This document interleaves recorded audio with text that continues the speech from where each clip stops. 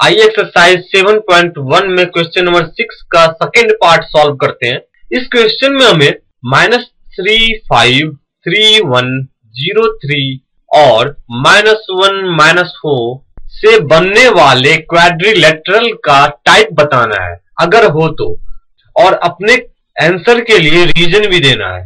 आइए इस क्वेश्चन का सॉल्यूशन करते हैं। हमें इन 4 पॉइंट से बनने वाले क्वाड्रिलेटरल का टाइप बताना है कि वो किस टाइप का है।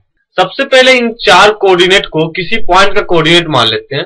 Late A -3, 5, B 3, 1, C 0, 3 and D -1, -4 is the given points। हमने मान लिया कि -3, 5 A पॉइंट का, 3, 1 B पॉइंट का, 0, 3 C पॉइंट का और -1, -4 D पॉइंट का कोऑर्डिनेट है।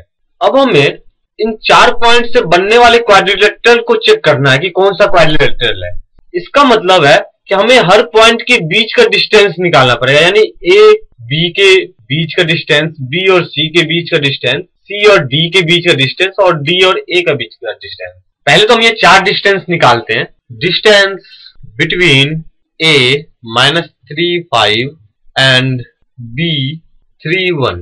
यहाँ x1 है -3, y1 है 5, x2 है 3 और y2 है 1। पॉइंट A और B के बीच का distance AB is equal to होगा √x2 - x1 का होल स्क्वायर, यानी 3 -3 का होल स्क्वायर, 3 -3 का whole square plus y2 - y1 का होल स्क्वायर, यानी 1 -5 का whole square is equal to √3 -3 यानी 6, तो 6 का स्क्वायर प्लस -4 का square is equal to √36 plus 16 is equal to √52 is equal to 2√13। अब हमने AB का जो डिस्टेंस कैलकुलेट कर लिया है, पॉइंट A और B के बीच का डिस्टेंस 2√13 है।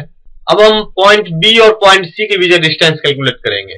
Distance between point B 3, 1 and C 0, 3। x1 है 3, y1 है 1, x2 है 0 और y2 है 3। पॉइंट B और C के बीच का distance BC is equal to होगा √x2 - x1 का होल स्क्वायर, यानी 0 -3 का whole square plus y2 - y1 का होल स्क्वायर, यानी 3 -1 का whole square is equal to √3 का whole square plus 2 square is equal to √9 plus 4 is equal to √13। B और C point के जो बीच का डिस्टेंस है वो है √13। Now distance between C 0, 3 and D -1, -4। यहाँ x1 है 0, y1 है 3, x2 है -1 और y2 है -4।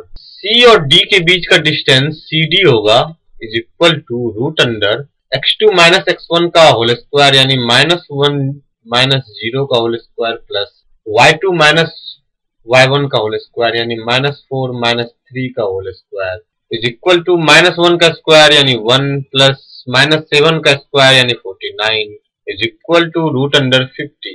CD की वैल्यू जो आई है वो √50 आई है। Distance between D -1 -4 and A -3 और 5।